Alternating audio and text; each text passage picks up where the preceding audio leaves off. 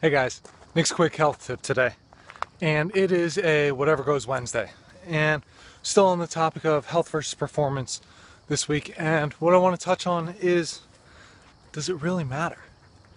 Now, the reason I say that is because, well, if you're doing some type of performance sport activity, whatever it may be, that you just need that ultimate performance for, well, don't you need great health to go along with it? And I think the answer personally is yes. You still need that great health. But at the same time, yeah, you're going to be tweaking things a little bit differently. Remember, you can go more generalized when it comes to health and just focus on what you need to focus on.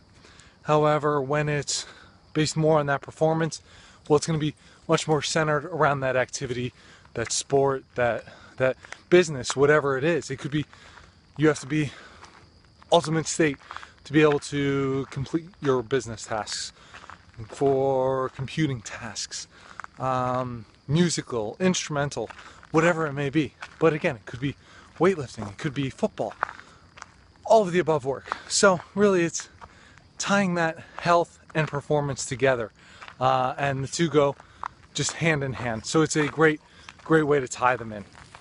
Now, if you want more quick tips like this, go to my website, sign up for the newsletter. While you're there, take the free brain health quiz. If you do so, I will send you my 4 morning secrets to perfect brain health.